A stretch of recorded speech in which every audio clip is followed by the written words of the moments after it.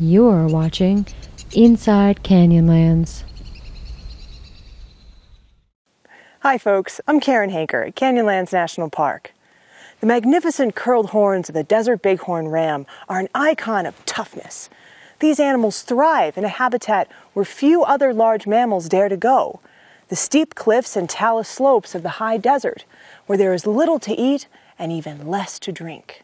Smaller and lighter colored than their cousins in the Rocky Mountains, desert bighorn sheep have broad hooves that actually grip the rock when weighted, like suction cups. Their long legs can scamper up and down incredibly steep terrain, which is how they avoid mountain lions, their chief predators.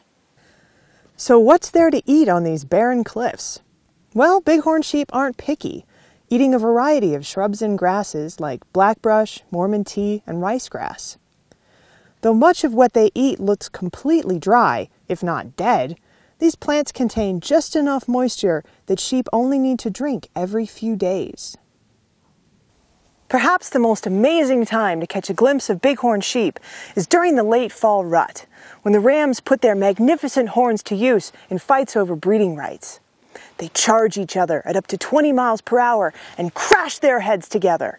These violent collisions can sound like gunshots echoing through the canyons, and it's all a display to attract the ladies. After they breed, the males leave the herd while the females form nursery bands to raise their young. Females can give birth to one lamb a year, and while all bighorn sheep have horns, only the male's horns form the classic curl.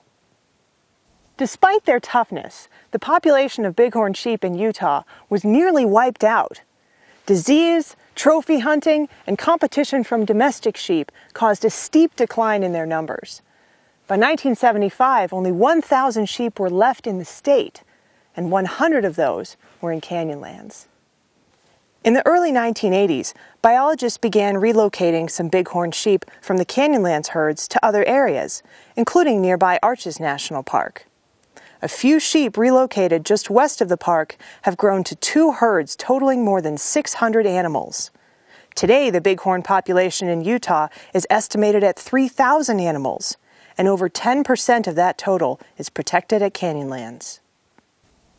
Increased human activity and development continue to threaten the desert bighorn sheep. For the remaining herds to survive, intensive management may always be necessary.